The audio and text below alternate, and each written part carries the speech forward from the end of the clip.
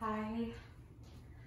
This is going to be a really great class if you need to unwind or chill out, or if you're taking like a rest and recovery day. We'll do some really great restorative stretches. Hi, Milo. If you have, I'm using a really thick blanket folded up. If you have a block, you can use that as well, but a thick folded towel will do just as good.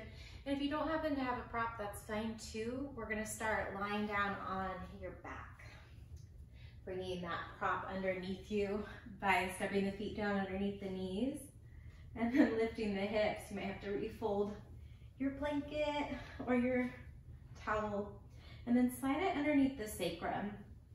Take a moment to kind of shift around and adjust until you feel like you can drop the weight of your pelvis and your hips straight down into that blanket or block or whatever you happen to be using.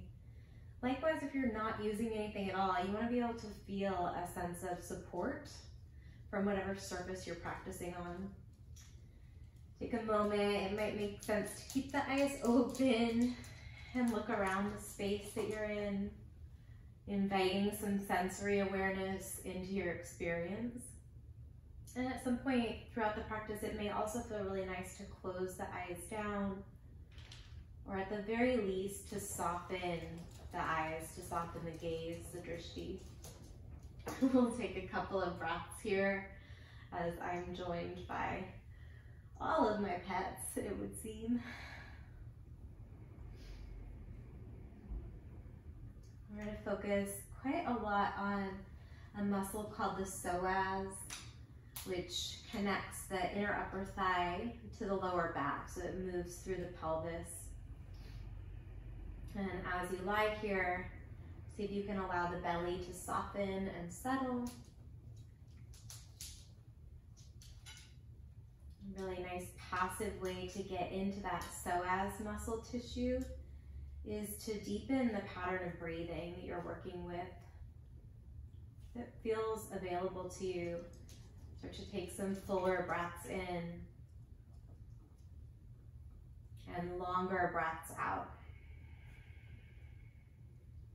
And do a couple rounds of deep belly breath. Gentle, full inhale, let the belly fill like you're filling up a balloon here with air. Fill the belly to about 80% full, and then hold the breath for a moment there. See if you can keep the muscles of the face relaxed. Exhale completely through the nose or the mouth. Empty, empty, empty, let it go. We'll do 2 more deep belly breaths. So full inhale, belly fills, maybe the lungs expand a bit as well. Hold the breath at the top.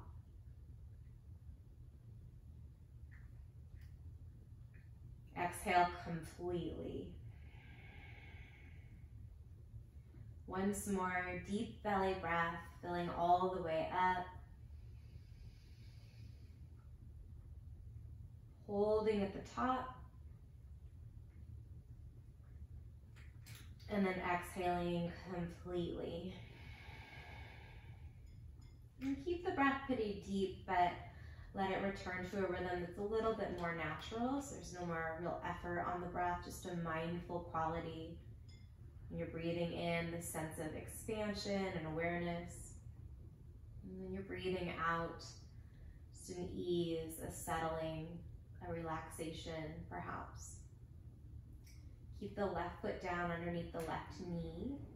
Reach the right leg long out in front of you. See if you can let that right leg be heavy, so the foot, the heel is still on the mat, maybe the calf as well. Allow the right side of the low belly to really soften into this stretch. And then take the left arm back behind your head here. So cross meridian stretch. Nothing too forced, but finding that length as you breathe in, even through the midsection. And then staying for the exhales, letting the shoulders settle a little bit more. Feeling into the sensation of the stretch. And take one more nice long breath in here. If you want, you can point the toes and stretch to the left fingertips.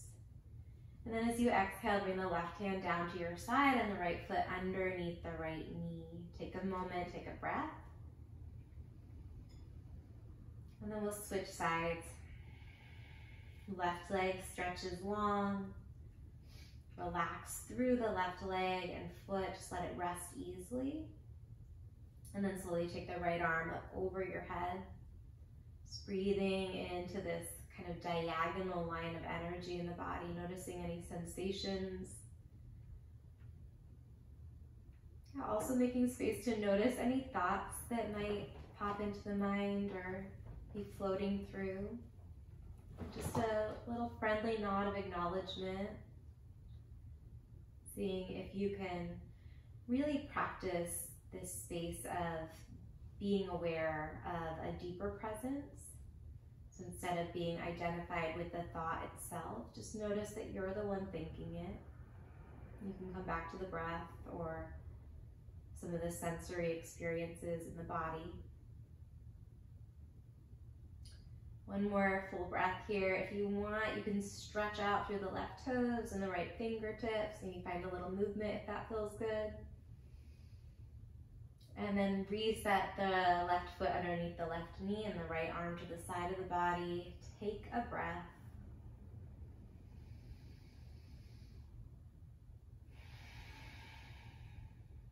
And move the prop out from underneath of you. Slowly bring one knee and then the other knee into the chest. Might feel good to bring a little bit of movement. You could rock the knees side to side or hug them in tight. I always like to grab hold of my kneecaps and kind of circle the knees over the sacrums. Get a nice little self-massage for the lower back and the hips. You can find as much movement here as you like. When you're ready, rock forward or roll to the side to find a seated position. So coming to seated, and then take the arms up over your head, big stretch. Interlace your fingers, press the palms to the ceiling. And keep rooting down through your sit bones here. And then we'll take a twist to the right. So left hand to that right knee, right fingertips back behind you. See if you can really focus on finding the twist from the space above the belly button. So the rib cage, maybe the head, just gently nodding the chin toward that back shoulder. Still breathing, mindful of the energy of the inhales. And then maybe deepening that sense of rotation ever so slightly on your exhale. On an inhale, look forward, take the arms up once more. You find a little movement in the wrists or the hands, and then twist to the left. Couple cycles of breath here. Sitting tall, letting the heart stay lifted. Look forward, arms up on an in-breath.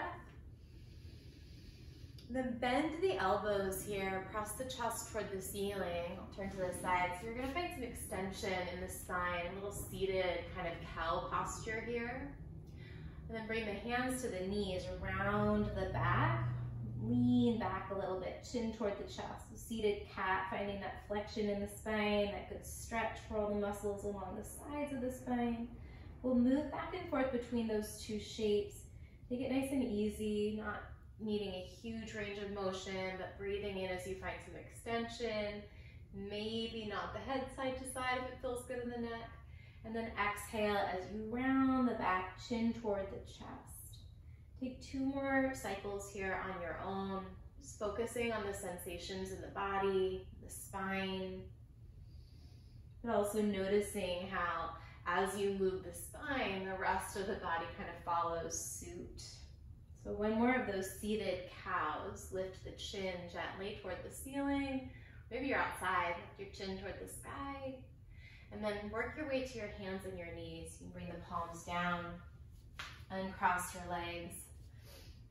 Knees directly underneath the hips. Feel free to move around a little bit here.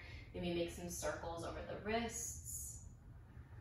Taking those circles in both directions. And we're going to do a series of lunges to get really into that psoas tissue. Just listening to your body, making sure that you're perhaps erring on the side of caution. You're not getting in a fight with your body, but really trying to be in service to it here. Check that the left knee is directly beneath the left hip. That might be bringing the knee in a little bit, so you want it underneath the hip bone, and then tuck the left toes under. You're going to keep the left toes tucked under as you step the right foot to where the right hand is. You'll just replace the right hand with the right foot. Knees are going to be bent to a 90-degree angle here. And then we'll find a twist, reaching the right arm up toward the ceiling, or again, perhaps the sky. Take a few mindful breaths, lengthening the spine so the crown of the head pulls away from the sternum here. Seeing if you can start to really feel into that sense of stability and steadiness in the feet and the legs. Come up onto the left fingertips, so just tent the left fingertips. Keep pressing through the big toe mound of the front foot. And then we're going to find an open arm twist, so core is engaged as you lift the chest up, keep the arms wide in that stretch. Back toes are tucked under, tuck the tailbone slightly, but thrust the hips forward, activating through the left glutes and maybe feeling a good stretch in the front of the left hip and thigh. Bring the right hand to the lower back, to the sacrum, and then take the left arm up, opening up through the side body and finding a little bit of a rotation. So lateral flexion as well as rotation in the spine here. If it feels like it would be interesting, you can reach your right fingers for your left heel. Take it into a little bit deeper stretch. Again, just listening for your body's guidance here. Coming back into that open arm twist, little core engagement. Look forward, bring the hands to the heart center. So pausing here, really finding that alignment in the pelvis.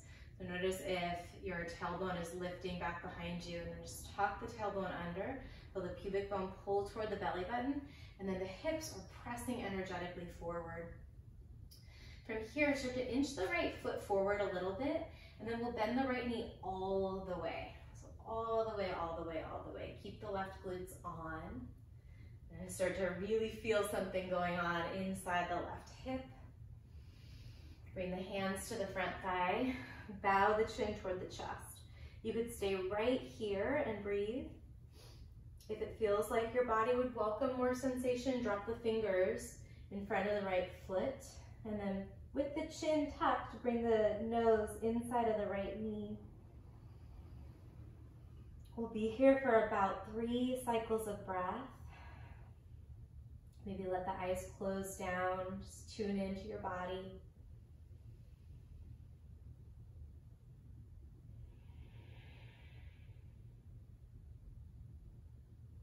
One more cycle of breath.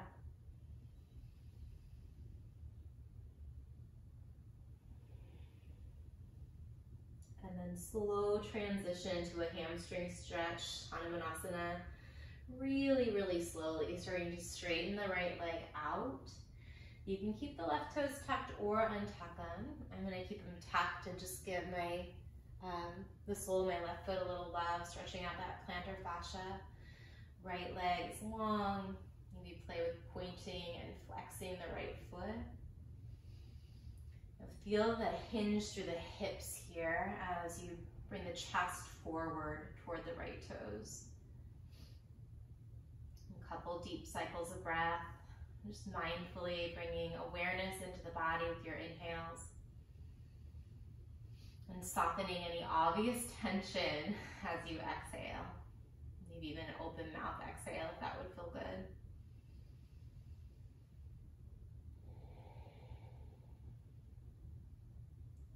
Now one more breath just to finish off the stretch. And then when you're ready, roll the weight back into the right foot, walk the hands forward and then to the inside of the right foot. Walk the right foot over to the right. We'll take it into a lizard posture here. Left leg can stretch out back behind you. I like to angle my right toes up to about like 1 o'clock, but you can play with what feels best for you. You can also roll to the outer edge of the right foot and get kind of a half pigeon-like stretch going on. Take a few deep breaths here. If you know a different version of this posture and it would feel good to kind of maneuver yourself onto your forearms, by all means, you can take it there. Little neck check. Maybe finding any kind of movement in the neck that might feel good. And if you did anything fancy with your lizard lunge, come back to the palms. You're gonna bring that right leg back behind you and then just lay all the way down onto your belly for a moment. So a little, almost like a little push-up move, but relax all the way. Perhaps make a little pillow for your forehead by stacking the palms. Just bringing the body into symmetry for a moment. Letting go of any tension in the legs. Noticing any difference in the sensations between the right and the left leg and the right and the left hip. So bringing the body into symmetry is a nice way to let the nervous system kind of rebalance and absorb the work that we just did. When you're ready, you can press back to your hands and your knees. Find a little movement, maybe rock the hips side to side, or a couple rounds of cat-cow. Just moving at a little bit of a slower pace with this practice. So there's this very deliberate quality. It's very willing to be present kind of energy. And notice if the right knee is directly beneath the right hip, or reset it. Tuck the right toes under. You're going to keep the right toes tucked. You might already start to engage the right hamstring and the right glutes. And then step the left foot forward to replace the left hand. Knees are at 90-degree angles. Left arm comes up for that twist, that rotation. And breathing as you find the length in the spine, gently sending the tailbone back, dragging the shoulder blades back onto the back ribs as you reach the crown of the head forward. You might even let the right ear kind of drop toward the right shoulder to get a little neck release. Or perhaps you're nodding your chin from the upper shoulder to the lower shoulder. Core engages, come up onto the right fingertips. Stay present in your foundation, so really finding the stability in the legs and the core. Come on up to that open arm twist. A little wobbly on this side for me. Bring your left hand to your lower back to start, and the right arm up. So you can choose what feels better in the body. It might feel better to make this into a big side bend. It might feel better to really play with spinal rotation. Maybe you come like halfway between the two, find a little hybrid. Perhaps reaching the left hand for the right ankle or heel and then taking it into a back bend. Not today, my body says. That's super good feedback. I'm just gonna listen to it. We're gonna take it back to that open arm twist for a moment, lift the crown of the head tall, and then bring the hands to the heart as you look forward. A little check-in with the hips and the pelvis, finding that alignment there. So remember, tucking the tailbone, thrusting the hips forward, turning on the right gluteals, and then bringing the left foot forward a little bit as you bend that left knee all the way. So you can experiment with how much forward you step that left foot, but keeping the left knee and the left toes pointed toward the top of your mat. You can bring the hands to the left thigh, chin to the chest. That might be plenty. Or keeping the right glutes turned on, release the fingertips down, tuck the chin toward the chest, bringing your head to the inside of that left knee. So like left temple to left knee. And then mindfully breathing. Sending your awareness toward the sensation. Relaxing through the lips and the tongue and the jaw and the brow. Maybe closing the eyes down for just one more breath cycle.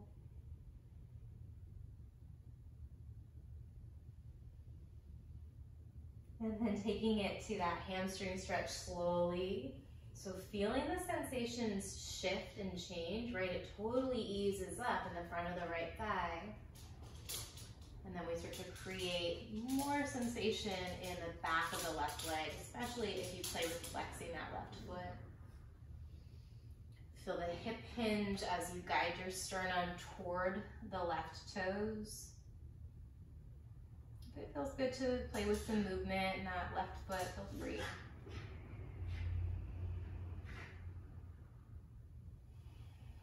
And a couple more cycles of breath here. Seeing if you can find softness even in something that's pretty intense, probably. And then when you're ready, you're gonna walk the hands forward, rebend the left knee, take it to lizard lunge by bringing the left hand to the inside of the left foot, inching that left foot up and out to the left, and then stretching back through the right leg. You can point the left toes to about 11 o'clock or so, or maybe rotate to the pinky toe side of that left foot. And then any kind of movement that feels good for the head or the neck here. So this is kind of our last posture. We'll come to the belly in a moment and then roll onto the back for Shavasana. Just doing a little check-in with how you feel physically, mentally, emotionally. And making space for whatever you feel. Tuck the back toes under, press back, bringing that back leg back, and then lay down onto your belly. If you need a little upper body, you can add a push-up on the way down. And make that little pillow with your palms stacked. Or if it would feel better, just relax your arms to your side and turn your head to one direction. Separate the feet so they're at least mats, well, a little bit wider than the hips. And then relax through the legs, maybe rocking the feet side to side or the pelvis side to side until you can settle into just a moment of stillness, just to breathe into the sensations in the body, the rebounds of all of those deep stretches.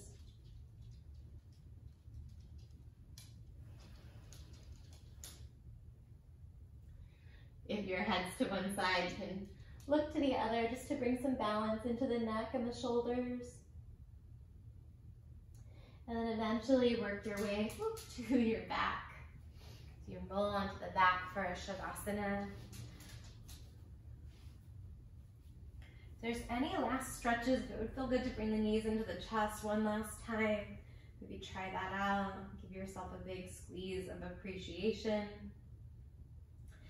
And then start to work your way toward your Shavasana posture. So legs stretched out, wider than the hips through the feet. And then release the arms to your side. Let the palms turn upright. Let the eyes soften down. You can tune into your natural breathing here. You don't need to control the breath at all. But just noticing that gentle ebb and flow of prana moving through the body. You're practicing with pets and they start to lick your face at this point. Just working it out. And starting to really feel kind of an association with the breath, perhaps a sense of expansion or awareness with your in-breath.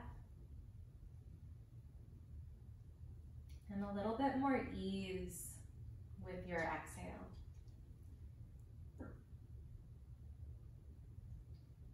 Breathing in expansion, awareness.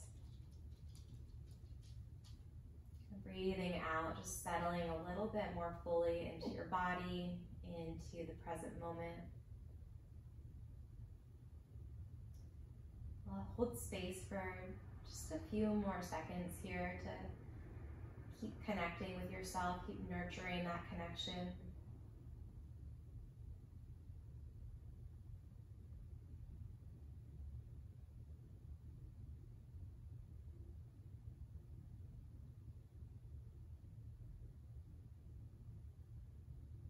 And then if you happen to have a little bit longer to stay in your Shavasana, go ahead and do that. Otherwise, really gently start to bring some movement back into the physical body.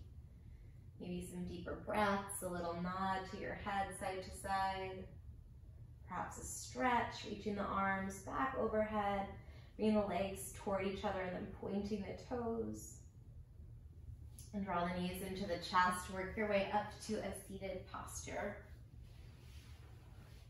And then just pausing to once more acknowledge yourself for showing up and taking care of your mind and your body and your soul with this practice today. I hope it serves you well. Be well. Take care.